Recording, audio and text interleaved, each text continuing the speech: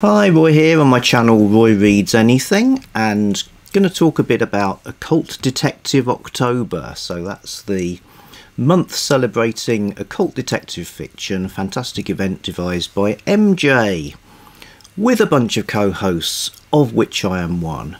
And I've been a bit slow on the video making, and the reason is things have been going bizarrely awry. You know, if there was such a thing as an entity, a bit like a poltergeist, that stopped things being quite finished, that just sort of inserted some kind of last minute missing element or obstacle, then that's what's been besetting me really. So things have been delayed and swapped around, but it's all going to be good, and I think I'm just about catching up with myself now.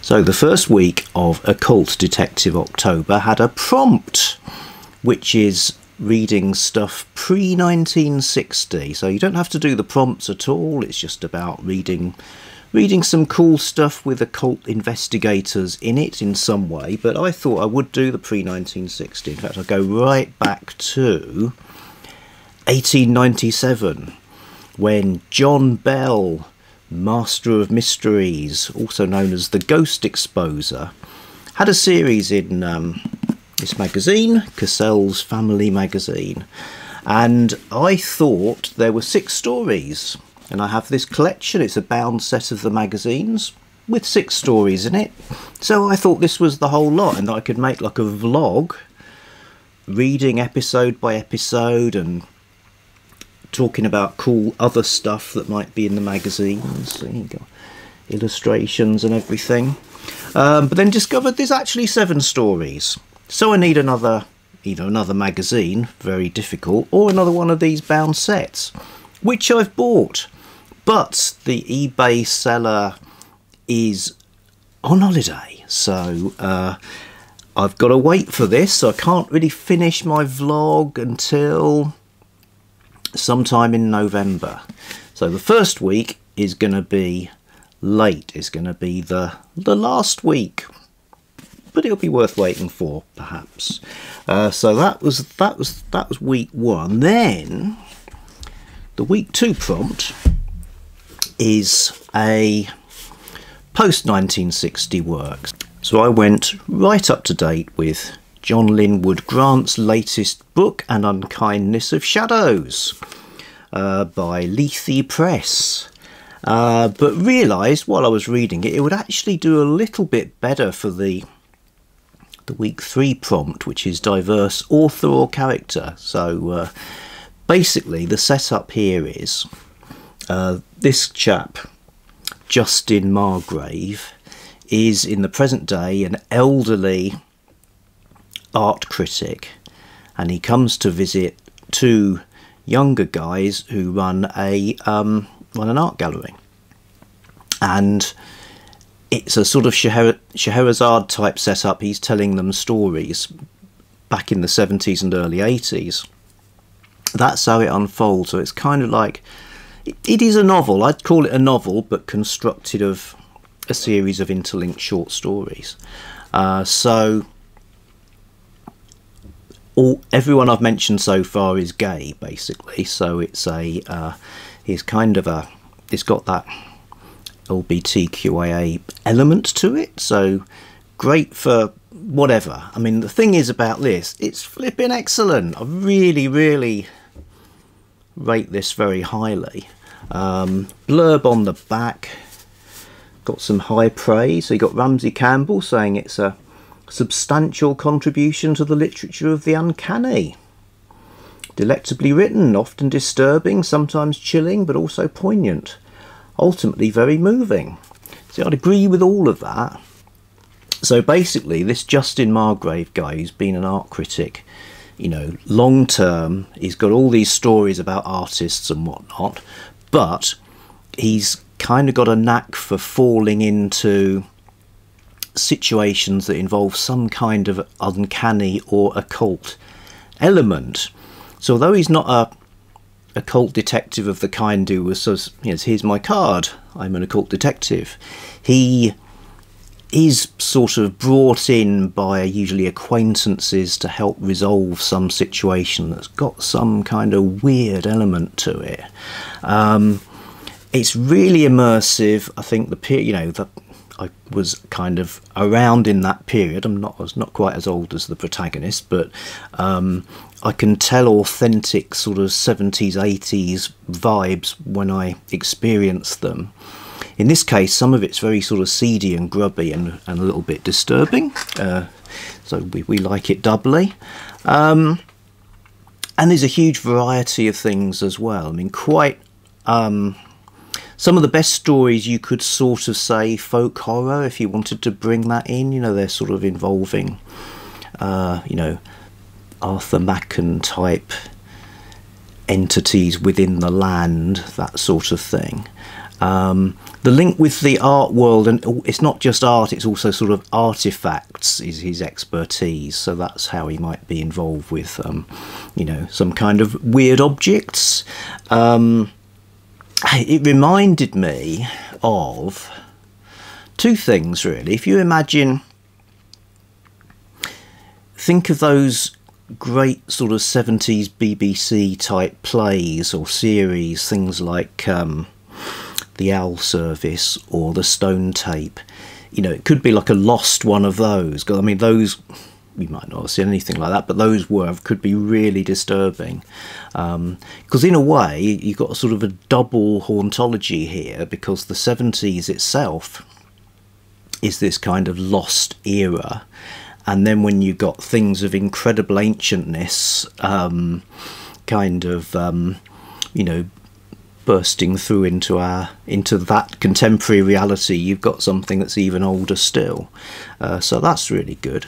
And you've got the sort of, you know, what it's like being a gay man at that time when it was, you know, very, very difficult.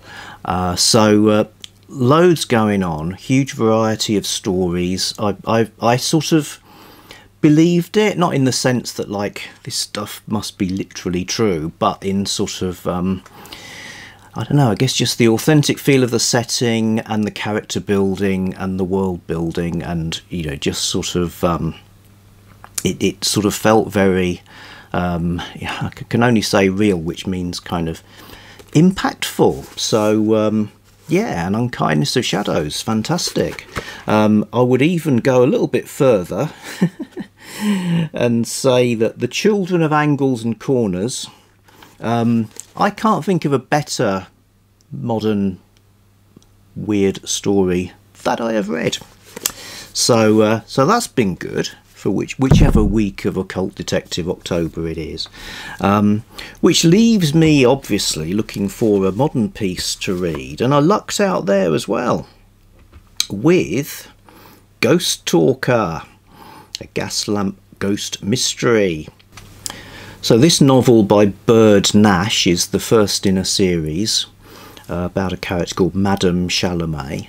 I mean, it's loaded with fun. It's a riot, really well written, really pacey. Not a long book, but tons happens. It's sort of set in I guess you'd call it a sort of alternative Paris, a sort of alternative 19th century Paris. So there are aristocrats and horse-drawn cabs and that kind of thing. People don't really believe in the supernatural, at least they don't want to. So the ghost talker profession, it's very, you know, there are charlatans, but Madame Chalamet isn't one. But they're viewed very sort of dismissively. So again, you've got outsiderhood, but the character is great. She's narrating it, she's witty. Like I say, loads of events. The supernatural stuff's really fun. I couldn't believe it was all going to wrap up in one book, but it sort of does, but with some longer mysteries as well. So this is a series I'm keen on sticking with. So yeah, Gaslamp Mysteries, Gaslamp Ghost Mystery Series, Bird Nash. First one, a Ghost Talker. So that was a nice discovery. I also, along the way, read a sort of a occult detective adjacent novel called Cecilia de Noel.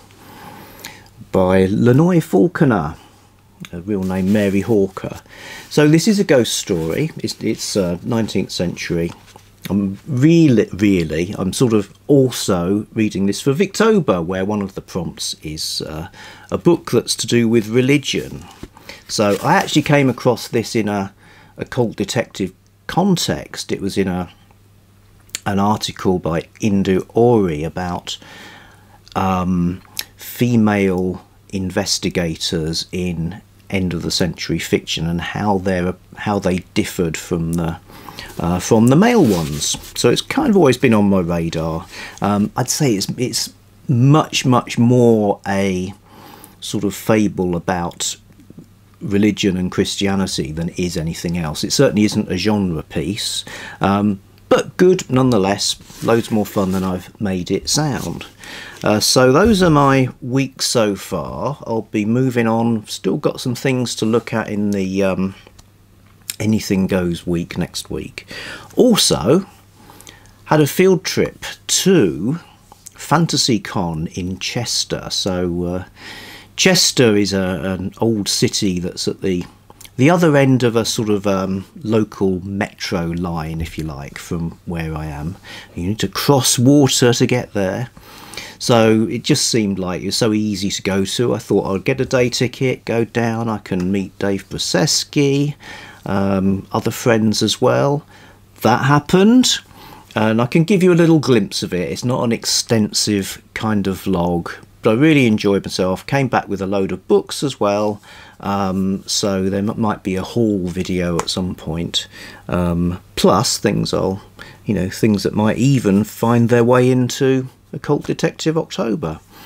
So we'll finish with that after I say goodbye now from the present. Goodbye. Okay, he's heading down to the train station to get down to Chester, which I almost can fall out of bed and get to FantasyCon. And here we are in the autumn.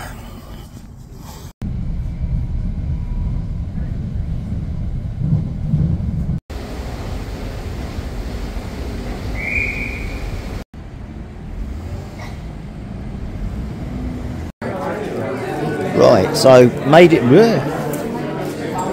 FantasyCon. Here is the Occult Detective magazine desk, and here's Dave and Jilly. Finally met them. Hey! So this is the dealer's room. Oh my goodness! Oh wow! Is it on the other side? Oh, how beautiful! Dark seeds sprouted somewhere deeper than like tendrils reaching out.